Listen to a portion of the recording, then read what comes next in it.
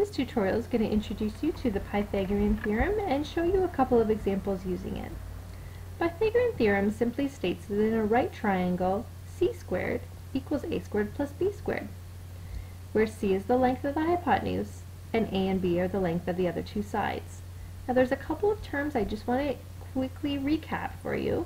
A right triangle is a triangle with a 90-degree angle.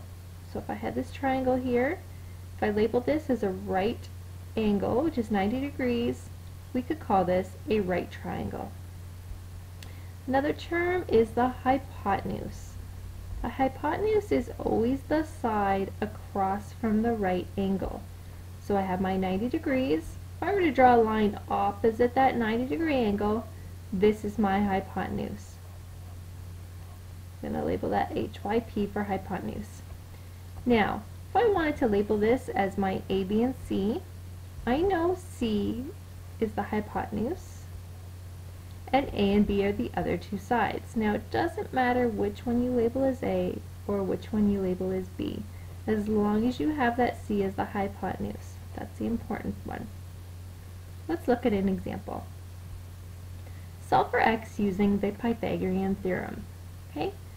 I need to find my hypotenuse. So I'm going to look for my right angle and look opposite for the side and label that C. So that's my hypotenuse. The other two sides I'm going to label A and B, and again it doesn't matter which one is which.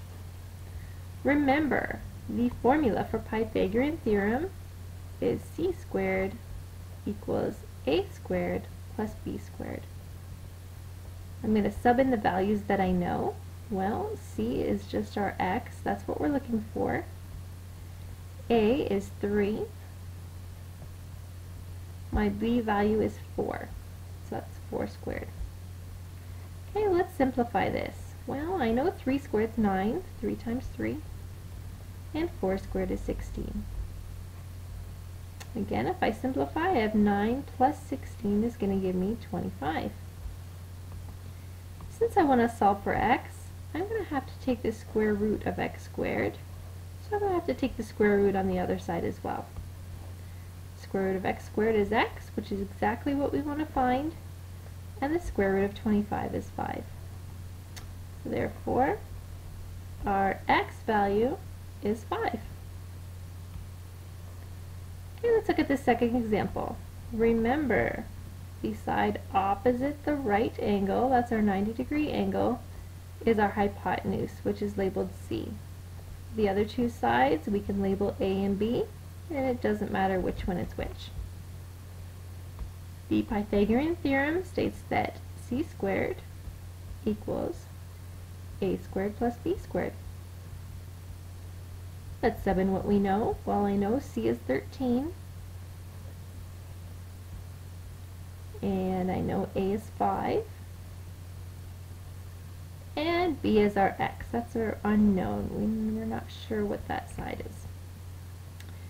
Okay, so I need to move everything over except the x. We want x by itself.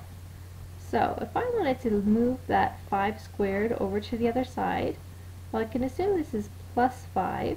So when I move it over, I'm going to end up with minus 5 squared.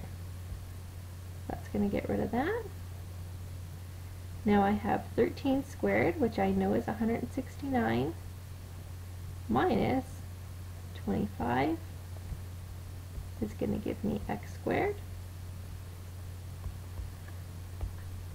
And 169 minus 25 is going to give me 144 equals x squared.